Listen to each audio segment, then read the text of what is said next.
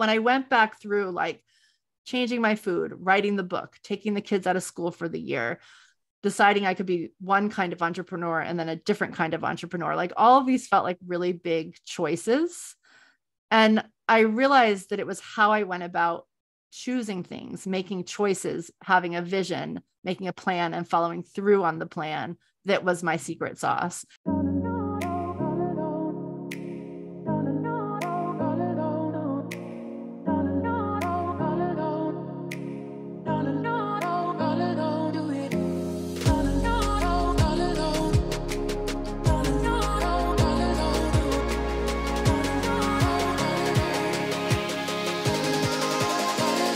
Hey, everyone, and welcome to the ReLaunch podcast. And I am here today. I'm going to be bringing you someone. There is so much goodness in what you're going to get from today's show. When you're thinking about overwhelm, when you're thinking about setting boundaries, when you're thinking about like, how am I going to get through whatever it is, put the ... in it. This is the gal that's going to help get us off the ledge. Okay. Her name is Moran. She is a mom of 3, a coach who has struck her perfect balance between motherhood, wellness, and work. She supports high achieving female entrepreneurs who are overwhelmed with the life and wellness pieces, right? Putting that all together. And she has crafted a PlanSimple, which is also her podcast, PlanSimple podcast. And she's a best-selling author of PlanSimple meals. Are you getting something here? Let's make it simple. PlanSimple, everyone. And she's also the creator of the flow planning method. And so we are going to hear today about the tips, the strategies of what you can actually take away from this expert who has been there, done it, seen it all, and lives to tell about it. So right now, hey, Mia, love to have you on. I'm really excited. And the way I always like to start the shows is I like to ask, what was the most significant relaunch, and how did it lead you to where you are right now? Absolutely. So here's the thing, because you're talking to entrepreneurs, and I don't feel like we always hear this story. I feel like the story that gets told a lot is from corporate to entrepreneur, like that's what tends to happen to women. So I think I worked in what wasn't even really corporate because it was for a really small company for like a year, but I've always been an entrepreneur. So my story started is that I'm a graphic designer by trade. And pretty quickly out of school, I opened up a graphic design studio and scaled it. And while I was doing that, I had 3 kids who are now teenagers. But at the time of my big moment, they were not teenagers. They were all under the age of 5. So I had 3 kids. Another mom of 3 kids and a step So yes, we get it. There's always something going on at our house, right? Always. So I had these 3 kids who I was so grateful that I was an entrepreneur and I had like created my company this way. And it was a very like traditional company. Like there was no work from home. We had an office, but like the babysitter could bring the kids and I could nurse at the office. And there was some perks to it. But I kind of felt like at that moment, like I had checked off all the boxes. I still am happily married and was at the time married to someone who I met in high school who, I just loved dearly. And I was like, I couldn't believe that like I had found the guy and we had bought our first real estate. Like we had bought our first apartment. We had these 3 beautiful kids. I had this thriving company, which wasn't even in the boxes that I was trying to check off. So I just felt like I had really checked off all the boxes. And so I was feeling pretty bad about the fact that I felt really bad, but I was not. Isn't that interesting? Here you have everything that you thought you wanted, yet inside you're feeling like, I'm a failure because I'm not happy with what I have. Yeah, exactly. So it was like really confusing. And I don't even think I would have voiced it that way at the time. Mm-hmm. Like I didn't even understand, like I could say that now, years later, but I didn't understand that at the time. So at the time I had this day where I had come into the office as I do. And I had really like, I mean, I had made it so great. I was not working 5 days a week. I was working closer to 4 days a week. I felt like I had gotten this balance of work and motherhood. And I would go home at 3:30. So this particular day, it was like 2:30. And I just remember looking across my desk and being like, oh my God, how did I get 7 Starbucks cups today? Like today, they were all in a stack on my desk. 7. I was like, how did those? Yeah. I was like, how did those all get there? And then so I remember that thought and being like, gosh, I must not be very efficient today. And then I remember thinking like, why am I so tired? Because I just was exhausted. And that's how it was really coming up for me, that I was not, like, something was off. I was just like, I am exhausted. And After I just 7 cups of coffee. After 7 cups of coffee, Yeah. I was like, the ads are all wrong. Yeah. Caffeine does not work. We know something's wrong. We know there's some balance situation here that needs to be addressed. I was like, what? Like they told me that caffeine makes you have energy, and here I am exhausted. And I just remember thinking like, how am I going to go home right now? Like, how am I going to go home and be a mom? Like, how am I going to even leave my office right now with a smile on my face with all the people who were, looking up to me? And so really in this moment, I was like, oh my gosh, I really need to take care of my body. That was what came up like loud and clear. I had definitely, I had 3 kids within 5 years. So I was either pregnant or nursing pretty much for 6 years straight. And my body did not bounce back in between. So I was like, all right, so something's going on with the body. So for whatever reason, I don't even know where this came from, but I was like, I'm going to go to yoga today. And so I literally went down the street, bought clothes, and went to a yoga class like that afternoon. And that was really my tipping point. Like, because in that class, I just loved the teacher. I'm not the most outgoing person, though people wouldn't understand that about me now, but really at the time I was not the most outgoing person. And I just, after class, was like, oh my God, I have to meet this lady. So I went and I introduced myself. I basically was like, you need a website. I can get you a website. I need to feel better. I think you can make me feel better. Like, I don't even know what I said, but we became friends. And she, the next day, was like, you need to change what you're eating. So overnight, and mind you, I did not at this point in my life know how to like cook an egg. I don't know how I was feeding these 3 children, but like cooking was not in my wheelhouse. That was not what I had learned. That was not my thing. I had my go-to like 5. I had 5 different meals, and my kids would be like, is it this? Or is it that? Yeah. Or, Mommy, is it going to be this? And I'm like, oh no, I've got 2 up my sleeve. You haven't named yet. But what's interesting, I wanted to say, is that it is interesting. I always find when I'm talking to people, I had to kick the Starbucks habit. And I was a 2 chai lattes a day girl, sometimes even 3, until I saw something on one of those shows that, kind of throws it in your face. Like, do you know how much sugar is in a chai latte? I used that slide for many years. And they started to pour all that. And I'm like, and they're like, and this is how much you're supposed to have in a day. And I'm thinking, oh my God, I think I've just had that in, like, this is my monthly allotment. And I had it in the first half of my day. It was like so bad. And it was a wake up call as well, because there were, like I said, days where I'm like, I'll take a third. Like, I'm a little tired. I have a sugar drop. So this is really interesting that sometimes we have to kick a habit in order and have it be super uncomfortable. Like, not having 7 cups of coffee or a couple chai lattes or more, in order to even begin to get like an awareness of like, oh, geez, something's not right. Yeah. Good. Yeah. So coffee went away overnight, like literally food transformed. I haven't had gluten or dairy since that day.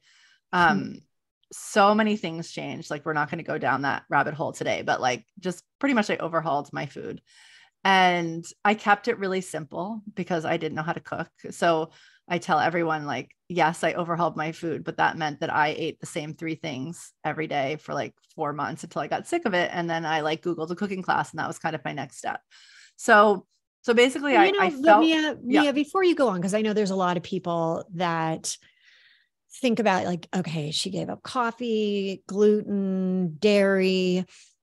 Is that is that something that you recommend, kind of like, just go full in, or can you do it where it's like, okay, I'm going to give up coffee first, and then maybe I'll try giving up dairy? What was the reasoning behind kind of going cold turkey? Okay. So cold turkey for me was, I was miserable and I was like looking for any solution. And this was the solution that this yoga teacher gave me. And I was like, great, I'm all in. I'll try it. Okay. But that said, and I'll tell you like the outcome of that in a second, but now that I work with people all the time, so for me, and I did end up having caffeine again in life. So I haven't had gluten or dairy since, but I have had coffee. I just don't have 7 cups. Though that said, I have not had caffeine in about 6 months, and I haven't had alcohol in a couple of years. And so I think there's definitely things you can play with. I always just think of it like experiments. Dairy as well can be an experiment.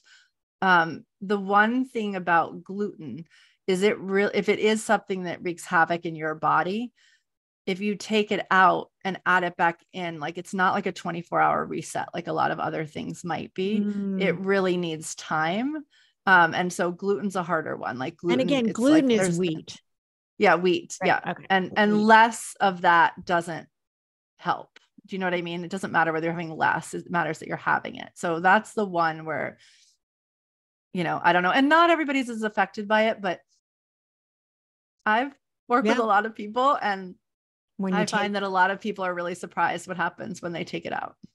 Yeah, it was an interesting, when my daughter was, I think 14 or 15, she had to have an emergency gallbladder and have that taken out. And she, thin, fit, going out, doing a whole bunch of things. So she was not the normal to have something like this happen. And when she came home, we had to modify the diet, and we had, the gluten. I had to be cooking gluten-free, and dairy. We had to take everything out, and then we worked things back in. What was really too bad about her story is that she still has the same problems she had before she had her gallbladder out. So we kept trying. But I do think it's really interesting, as you said, you now have, coffee once in a while, although you haven't had caffeine in a while. Yeah. I switched entirely to green tea, and which is different. It's totally different. Yeah. I think, and then part of the coffee thing is a lot of times it's what we have it with, right? Like you said, you had sugar with it, we have milk with it, so sometimes it's actually not the coffee. For a while, I tried having it black to see if that solved anything for me. And I did not like that as much, but it does make you feel better. It's not as much fun, but it does make you feel better. So I did this thing. And the thing I tell people about when you really lean into changing your food is it's amazing the effects food has on us, that it's hard to see when we're just like in it and we're like, post a holiday meal and we're just feeling really lethargic, but then it goes away in a couple of days. When you clean up your food, like I tell people, it was literally like 15 years of therapy in a week. Like so many things fixed themselves so quickly. It blew my mind. Like I couldn't even comprehend it. I literally had the worst seasonal allergies before this. Like, so my eyes were always like watery and poofy. I took a lot of allergy medicine, haven't taken an allergy pill since. I always took like 2 times a year antibiotics because I always had ear infections, have not had an ear infection since. I was just like happy. I didn't have, my menstrual cycle wasn't working. Haven't had that problem since. Like so many things just really were solved. And so that's super interesting about, even menstrual cycles. Cause I know there is a lot of women out there that are perimenopausal. I know I am. And it is a crazy ride that we're on right now. And so, oh my God, so crazy. And food can support it. Yeah. And that's the other thing. And things change. So people ask me all the time, like what I ate, and I hate answering that question. So we're not even going to talk about it here, but it's because like now it's changing again. Like I can see, like food is a way that we can solve for how we're feeling. And that shifts. It shifts when we're in our, I was in my early 30s when this happened. Then it shifts in perimenopause. It shifts when you're pregnant. Like there's all sorts of different times for food. So I think it's really important to spend time figuring out what your food is instead of what the latest trend is, and just understanding that your food might not be like the whole smorgasbord, and that's fine. And it feels really good to feel good. So I recommend that everybody experiment a little bit just to even get that feeling for a week of what it feels like to really feel good. Cause I think many of us don't always feel good. So I got lucky enough that I had this like extended thing of feeling good. And then what happened was I was like, interesting. Well, how am I going to bring the kids along? And I got really interested in food and like what food was doing. Mind you, I was still running this design firm and I still had 3 kids, and I was like, trying to cook, but I got really interested and wanted to learn more. So I started, it was pre-podcasting time, because this was like 13 years ago. So I started interviewing people though. Like I was just like, I wanted to interview all the experts. And at the time it was a lot of older men who were taking my calls and who were the leaders in their field. And the thing that intrigued me so much was that all of them reported that their kids rebelled against whatever they were doing. And I was like, that makes no sense to me. Like, if you feel so good, like that should be just the thing that your kids want to follow you on. Like that didn't make any sense. So then I went and I studied parenting and all the things around that. And I was like, there's gotta be a way that we can move like humanity forward, via parenting. But it is like Pandora's box. You're like, oh, okay. So now I'm like starting to get more knowledge around this, but then the kids aren't following along. They're rebelling. I mean, it's kind of like, and then something else happened, it kind of leads to even more, right? So you got to keep going. But that's what you've really been focused on. You've really tied this all together and created something incredible around this.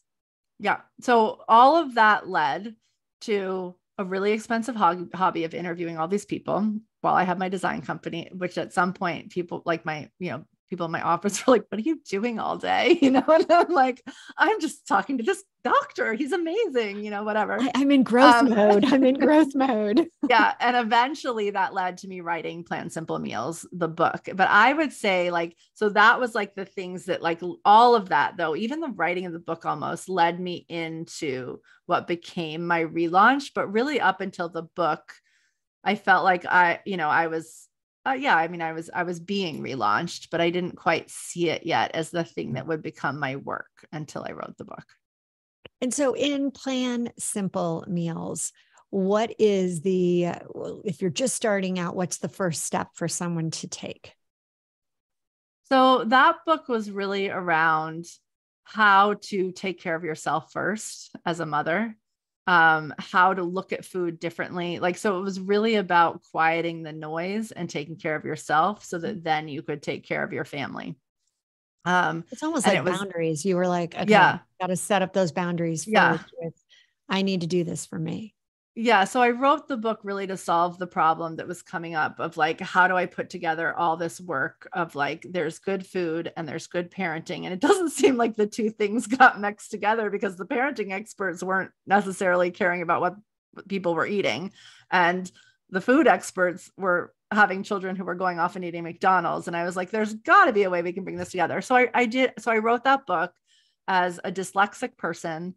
It's a long story, but basically, what I think when we, just like the yoga class, when we make choices, the world sort of unfolds and meets us. So I was like, I just knew I had this book, but I couldn't for the life of me figure out how to do it. Mm-hmm. And then it was a Black Friday, actually. So not so different from when we're recording this in time wise, but 7 or 8 years ago. I took my kids skating and I fell and I shattered my arm and I had to get emergency surgery on my right arm. So I had this like huge cast. I had just had this vision of like, there has to be a book. And so literally sitting on the couch, an email or an ad just like came before my eyes. And it was like, you speak your book, we write your book. And I was like, oh, no way. It's like, what? And it was $1 bazillion to do this. Like, it was like way more than I had ever invested in myself. It wasn't that much. It was like $45,000 or something to like have this person like help you. And, I was like, this is what I'm doing. And so I launched a Kickstarter. I like raised the money. I like sold the books in advance and I wrote the book. And it was amazing. Like, it was definitely part of the path. And then what happened is then I did like my next big move, which is I was like, gosh, so now I'm supposed to go on a book tour. And I have 3 kids who are still, you know, at that point they were, I think in 6th, 4th and 1st grade. So they were, you know, they were young, and I'm supposed to, you know, be talking to all these people about how to have family dinner, which was a big part of the book. And I'm going to be in California. My kids are going to be back in Boston. Like that doesn't make any sense to me. So I took them out of school for a year and we went on a book tour. So that was like the next part. No way. Yeah. Yeah. Wow. Yeah. Yeah. So it was so fun. So it was like this whole journey. It was like one thing was, okay. just Now, like, where was the husband at this time? So he was amazing. And we thought about like him going on sabbatical and renting out our house, and we rented out our house. And then the family who was going to take it, the gentleman got cancer. And so everything fell through. So in the end, it worked out okay. So it was like a mix up. He would fly and come see us for 3 weeks. And then we would like do more travel. And then I would be with the kids and speaking at schools at night, and they would, you know, be going to sleep. So like, it was this grand adventure. It was great. You did it for a year. Well, we did it like we came back and forth. So we went out west for the fall, then we came back for Christmas, and then we went south, you know, in the winter, and then we came back. So it was like we were going all around. So it was a year of them out of school. Yes. So one of the things that I read about you is, or maybe I was listening to one of your podcasts getting ready for this, is that you do a very untraditional Thanksgiving. We do. We just had that. Did this, like this whole year abroad or just all over the place, spur that? Or no, what spurred it was the initial health move. So the initial health move happened in a summer, and I you know, we didn't get into the whole story, but I healed myself of all these things, but I also released 60 pounds very quickly. And so and just felt so good. And so that was like, you know, July to October. And so then the holidays were coming, and I was like, this doesn't make any sense to me. Like, it doesn't, like, there's nothing I want at that point. Like, you know how things just happen for a reason. So I had like done this whole thing of ditching gluten and dairy. And our middle daughter right at that time got diagnosed with an allergy to dairy and celiac. So she couldn't have them. So it was like, I knew what to do. So we were 2 people in our family. Nobody liked turkey. So I was like, let's just do something different. So it came out of that first year. I was like, there's got to be a different way. And so we just decided that we would all pick like the thing that we wanted, like the thing that we liked most, and we would make it from scratch. And it was a fantastic. And then you started tradition that's every lasted. year. Like, you said that you do Asian, you'll do all these different, whatever anybody picks. Yeah. Whatever anybody picks. But I loved hearing that you said it's about coming together and cooking that meal together, which I think is the best part of Thanksgiving, is that literally so many people get involved in the process. Like everyone. And I definitely grew up with a different scenario, which was like, I grew up with a mother who didn't love to cook, which is fine. But as a result, like in order to have parties, everything had to be done in advance. So it was like, every time there was a gathering, it was like, how can we finish before so that then we can be in the gathering? And there was something that was always like, that didn't make sense to me. And then I married somebody who like came from a whole lineage of cooks. And when I first started like hanging out with them, they would like feed each other while cooking. Like by the time you had the dinner, it like wasn't even like, you didn't even need it anymore, because you'd like eaten the whole time because you'd enjoyed the whole process. And I had just like I didn't understand that before that. So I feel like we picked up on that a little bit. So now that you have the book out, you have another, you've got this business, what exactly do you help people with these days? So what happened on the book tour, so I'll tell you this because that dovetails into what this. So what happened on the book tour is I landed in California first. And, you know, I was only 3 years into like green smoothies and, you know, eating this way. And I landed in California, and I would be in front of like these room full of beautiful women who I was sure knew more about kale than I did. Like, I was just like positive. I was like, what am I doing here? Like over and over and over again. Yet the room still kept getting filled, and like news channels still wanted to hear about it. And I was like, what is happening? And so I started just asking tons of questions of everybody who, was talking, coming up and asking questions at the end. And what I came up with was it had a lot less to do. I mean, obviously there's a lot to learn about food, but I didn't feel like that was necessarily my solution. There's many people who know a lot about food and that's their like love. It's not necessarily my love. I just loved feeling well. But when I went back through like changing my food, writing the book, taking the kids out of school for the year, deciding I could be one kind of entrepreneur and then a different kind of entrepreneur, like all of these felt like really big choices. And I realized that it was how I went about choosing things, making choices, having a vision, making a plan and following through on the plan that was my secret sauce. And that I was doing that in a very balanced way of like knowing that it was okay to be a great mother and be a great entrepreneur and take care of my body. So that became what really is now our work, which is my work, which is the flow planning method came out of that. And it's just this idea that food and lifestyle, and the O is for Om. So spirituality, quiet, downtime, and work. Not only can we have them all, we need them all for any of the parts to really work. And so, you're right. It is, normally people focus in one area. Well, and society has told us, since the second we got pregnant that are you going to be a working mom or a stay-at-home mom? Right. And God forbid you take care of yourself in either situation because you're supposed to be a martyr mom. And so we've been like so conditioned and so true. I remember when I was at Oracle for almost 10 years, I had corporate guilt. Then I became an entrepreneur. And then I had, the entrepreneur guilt. Yeah. I mean, there was just like guilt just kept following me around. And then I'd be home. I'd be like, I'm not even like being a great mom right now because I'm so tired of, what I've been doing at the office. And then I'm at the office and it just was like, you're just feeling like you're, being pulled every single way. It's like that Gumby, doll where it's like, the rubbers. And so at this point, you have been doing the flow for how long? So at this point, it's funny because COVID is such a weird bubble that I'm like, 3 years passed. So 6 years, 7 years, 6 years. So true. Where you sit there and wait, I remember going to that place like a couple years ago. You're like, oh, wait. Then you add the COVID. You say, okay, wait, it's been 4.5. Okay. So we started off making a planner and then we really dove into this other model of just really understanding that planning is great. And that's a lot of what we do. And I hugely believe in it, but also being in a supportive community of women, I think is like a necessity, especially. So how can people, I agree, but what can people do that are listening right now? We're coming into holiday season.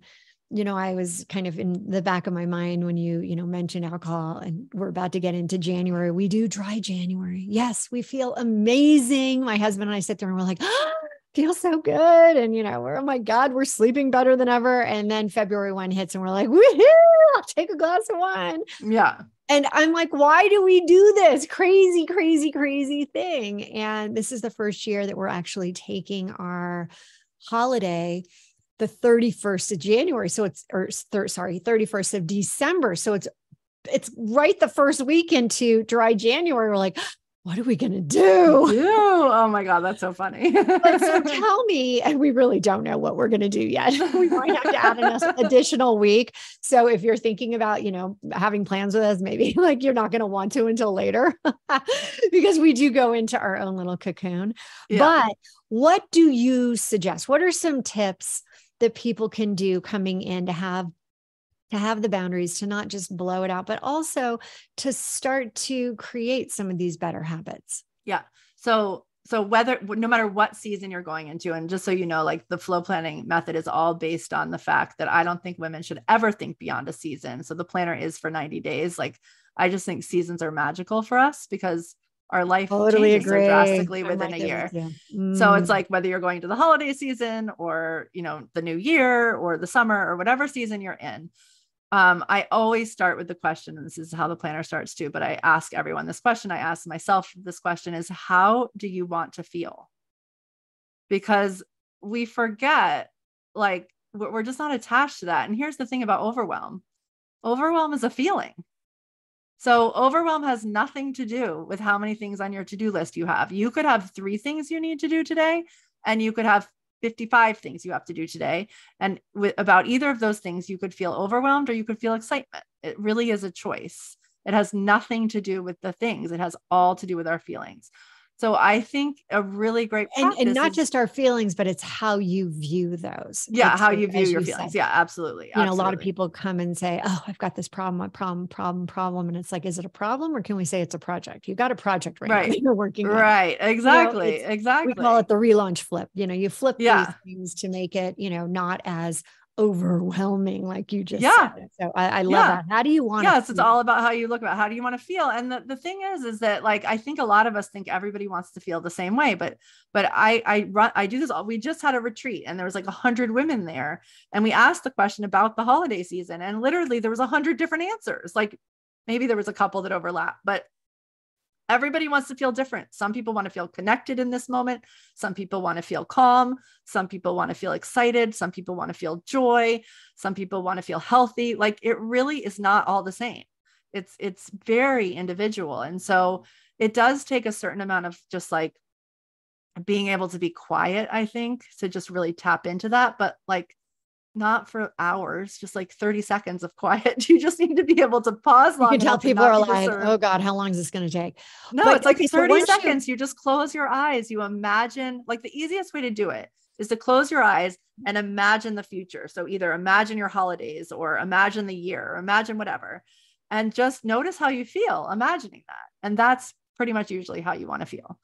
And so from that, then as you start making choices about, you know, am I going to drink now? Am I not going to drink? Am I going to eat this? Am I not going to eat this? You can just ask you can do 2 things with that feeling. One, you can say like, well, if I eat the cake, is it going to make me feel healthy? If that's my word. And when you're like, of course it's not. Or if is it going to make me feel calm, right? Because sugar makes you whatever. If your word is joy and the chocolate cake, like literally reminds you of this memory of your childhood, and it's so important, you might say, you know what, that time I am going to have the chocolate cake, right? So it's like, it literally helps you think of the answers. So that's one way you can use the word.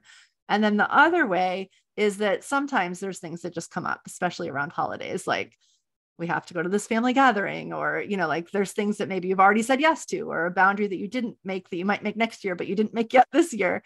And so with those, we can say, how can I feel more calm, joyful, whatever, when I walk in that room that initially makes me feel stressful? So you can use the word just to create a lot of just freedom in how you navigate a room, because you're allowed to make the choice. It's like those words when you're like, I have to do this.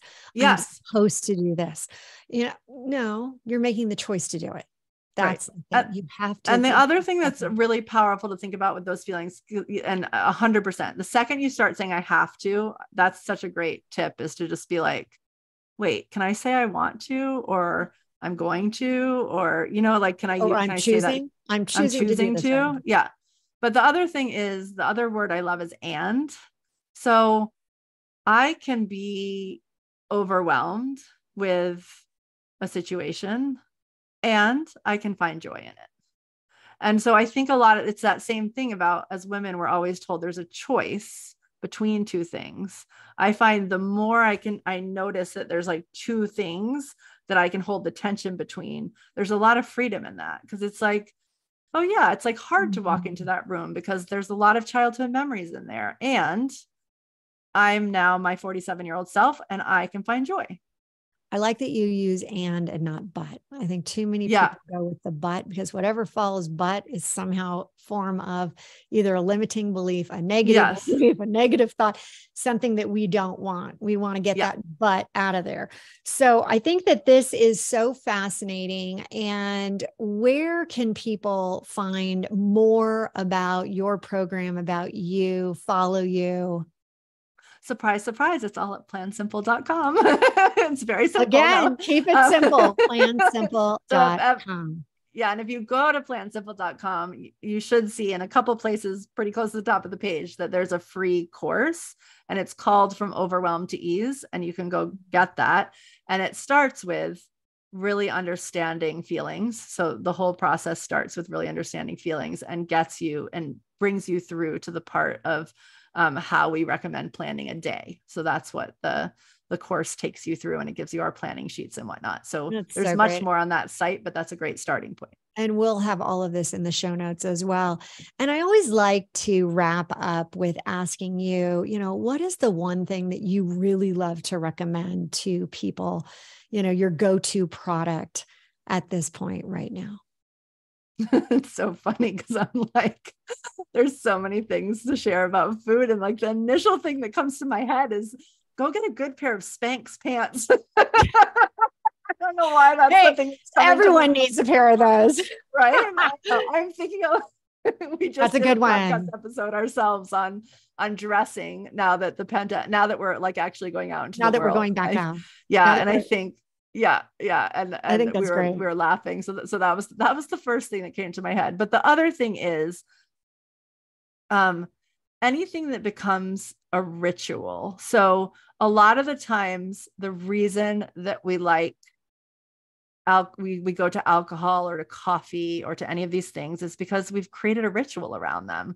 We create the ritual of going to Starbucks and even talking to the barista because like no one is talking to us when we have small babies. Or we have the glass of wine because we're tired at the end of the day and we need like an anchor to like literally bridge us between like work and family. But anything can be that. So like tea is one of my favorite things to just become a connoisseur of, and just like green tea maybe at night would still make you stay up, but an herbal tea they've got so many good ones now. Yeah. You see my tea drawer. It's like, so like good, right? So like tea, candles, like any ritual that you can create to just like disrupt the pattern that has become the ritual. I think those are the products that I would recommend, even though that's not as specific as Spanx. Yeah, I think, what? I love that. And I also, during that month of January, I find that in a wine glass, if I just put sparkling water, it does the same thing, which is, I think exactly what you're saying. It's that I have my glass, I'm sitting down, we're talking, we're kind of sharing our day, but it doesn't have to be wine. It just as easily we do the same thing. And after, I find after 3 or 4 days, no matter what, if I'm going on like a sugar, with all the desserts that are happening, and if all of a sudden I just cut those out, 3 days later, it's not even like you want them anymore. Your taste buds and things are not on high alert. It's when you go back in and you want it again, then it's like, ding, ding, ding, ding. I want more. Yes. I want more.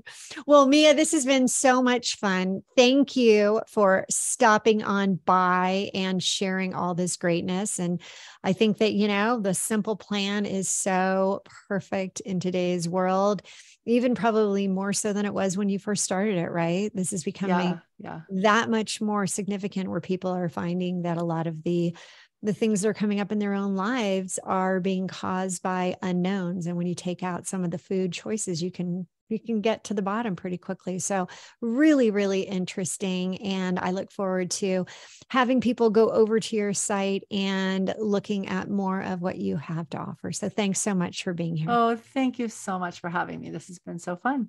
All right, everyone. Live now, love now. ReLaunch. Now is your time. We'll see you next time.